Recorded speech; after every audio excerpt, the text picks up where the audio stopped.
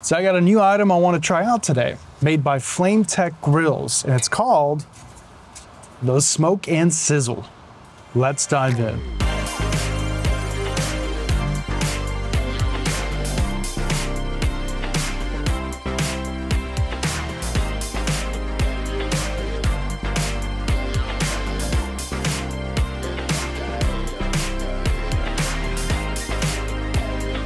All right, so today we have the Smoke and Sizzle by Flame Tech Grills. This is a company that I think is just starting out. I never heard of them, but they did contact me and they said, hey, we made this new really cool little gadget for kettles. We noticed you're a kettle lover. Would you like to review it and give us your feedback on how to improve on it? So they're not paying me to do this video. They have zero influence on what I say, but I figured, sure, why not? It's definitely a cool looking thing. I can see that they went with a different design approach. It definitely reminds me of the Slow and Sear, which I know is extremely popular. Now, full disclosure, today's gonna be a first impressions video because I can't really say I endorse or not endorse a product until I've had a chance to use it for like 6 months or so. But my first impression videos are usually like 90% spot on, unless there's something really alarming that I see that I'm like, all right, you know, this isn't gonna work out. It's a pretty simple design, so I can't say there's anything that's alarming about it. What I can tell you is when I checked this thing out, when I first saw it, first off, it is made in China, it's designed in the USA, but it's pretty thick material. I mean, they definitely stamped some really thick steel on here. I was a little disappointed that there is a dent when it first arrived. This is not the manufacturer's fault. They had packaged it just fine. I think this happened in transit, and when I received the product, it was waiting for me on my front door. The packaging was destroyed, and I remember hearing whoever ended up delivering it tossed it because I heard that distinct when it hit the ground, and I was really disappointed to see that it was dinged up. It's not gonna affect how this thing performs in any way. So sucks for me, but hopefully your delivery guy doesn't have a habit of tossing packages like mine tends to do. So I got some coals, they're lighting right now. We'll get those going. And I figured I'll show you guys how to use this. I also got a rump roast. For those of you that know, you steak fans out there, you can make steak picanha with the rump roast. But today we're just gonna do a roast. We're gonna smoke it, add in some water, keep things moist, and see how this thing works. I have used it a couple times though, since I've gotten it, cleaned it up. There's some stains here and there from prior use, but overall it cleans up pretty well. But today, we'll try a roast out.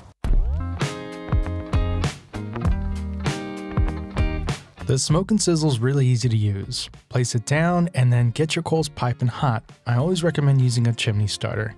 I had some leftover coals, so this is perfect. Make sure you always have enough coals for your particular cook, and then just lay them out evenly. Now you probably noticed a lot of ash on the opposite side. In hindsight, I should have went the opposite way, but for camera purposes, it is what it is. Let's talk about that drip tray and water bin. It has enough capacity to hold 32 fluid ounces, and that charcoal barrier can give you enough for 10 hours of charcoal use. And it's actually pretty high. It does a really good job of deflecting the heat. We're going to be smoking up a rump roast today.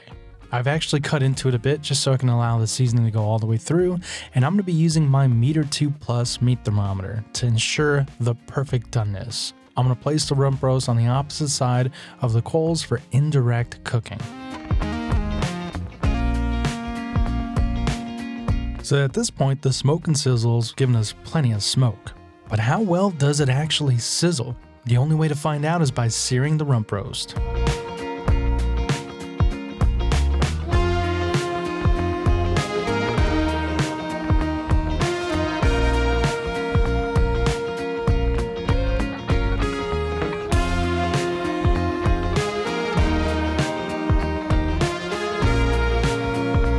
I can't stress just how easy that was. Also, on a side note, if you never had a rump roast, I highly recommend it. It's a great, cheap, beginner-friendly roast for smoking.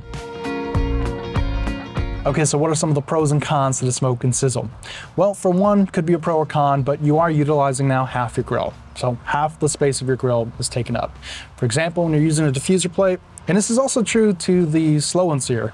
The diffuser plate still allows you to use the entire surface area of your grill because the coals are under the diffuser plate and they're diffusing. And you can even still add water, right? You can, on top of the diffuser plate, add a tray, fill it up with some water. So the diffuser plate gives you the advantage of using the entire grill.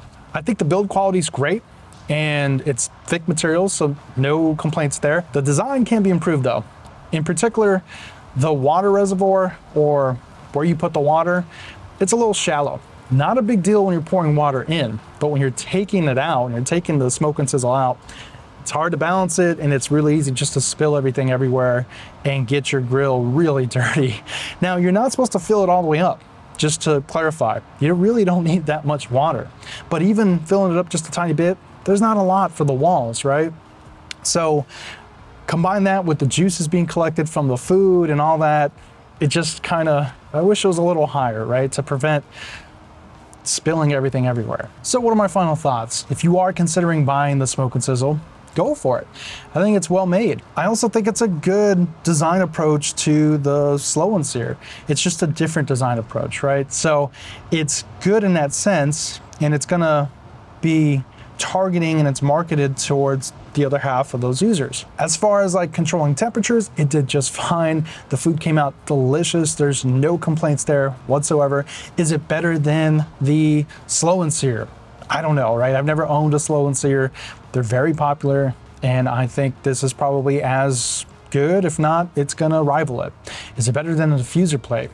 That, I don't know. I'd love to do a video comparing this to the diffuser plate. I'd love to put them head to head against each other and see how they compare. If you want me to make that video, more than happy to do it. Leave me a comment below and I'll look into making a video versus the diffuser plate.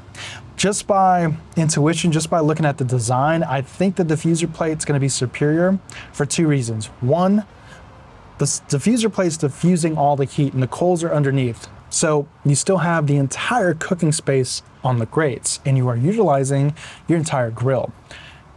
Likewise, the diffuser plate, whether you choose to light all your coals and then put a diffuser plate on top or just light a small section for low and slow for smoking, the diffuser plate's doing what it's designed to do, diffuse the heat, in theory, as evenly as possible around your grill. So that does two things. Controls temperatures a little bit better, diffuses the heat, but also when you are smoking and you are just lighting a small section, you're not going to run out of coals as quickly. It's going to be more efficient because the heat's being controlled, the coals are being controlled, and in theory, you're going to get more life out of your coals. So I think the diffuser plate will be more superior, but that's just a guess. That's it for me, guys. I hope you found this video informative, and if you did, please consider subscribing and joining our channel membership so we can continue making videos like this one. Take care.